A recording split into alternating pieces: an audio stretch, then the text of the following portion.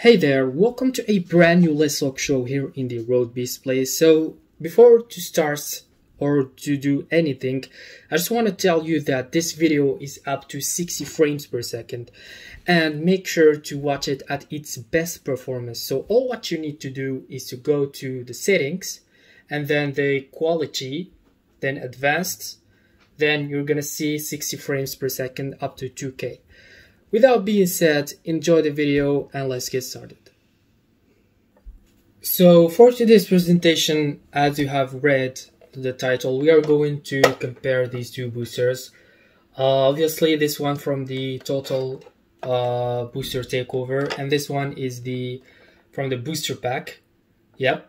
And both of the reviews, or moreover the unboxings, links are going to be on the description as well as on the comment section, so that you won't miss anything. With that being said, enjoy the video and let's see what each one's hold. Yeah.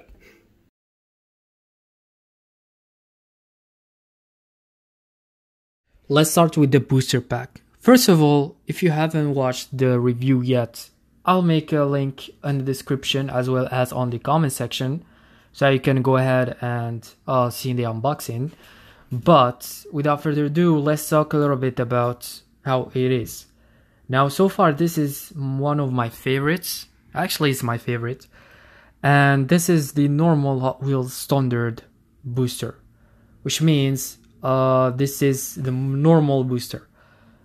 And the good thing about it is that you have 2 parking spots for 2 cars, of course.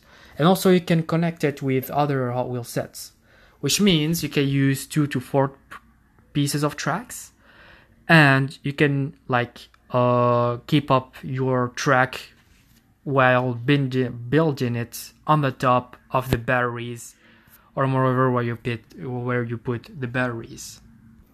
Yeah, I don't want to mention, or I don't want to forget about the Mega Blocks. The 4 cubes over there, these are dedicated to the Mega Blocks. For the Total Turbo Takeover, I obviously like the idea of merging 2 boosters into one. Now, what I like about this, and you are probably familiar with since we already made an HW track ride, well, you can either use the booster for race, which means you can, with a button, you can program the booster to go at the same way for both boosters, or the opposite way, which means there's a booster is going to boost forth and the other one is gonna boost backward, if you see what I mean. Anyways, this is what I like. So there's a lot of things to talk about this booster, but the only issue is that I'm still experimenting, okay? So I might need to make another Let's Talk show about this type of booster. First of all, since it's boosted from the sides, which means the things that spins are actually made from rubber, well, it may affect the color of your cars. And I had this dilemma with the Chevrolet NASCAR. At the end of the recording, well, I found out that some of the Hot Wheels logo, actually I need to wait to show you this. Well, as you can see over here, you see the Hot Wheels logo. It's a little bit ripped off, and this is what happens because of the booster.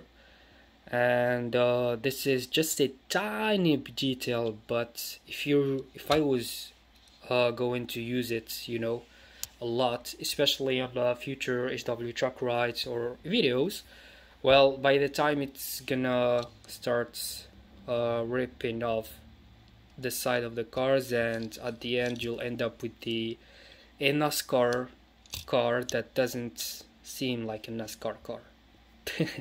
Anyways, but you know, in my opinion, you got kicker loops, you got what else, accessories, you got these, so it makes, I mean, it does its jobs, you know. Well, this is it. If you're new to the Road Beast Place, make sure to subscribe so that you won't miss anything. Otherwise, see you, and also leave a big thumbs up if you enjoyed this content, so that we'll provide more. Yeah. Take care.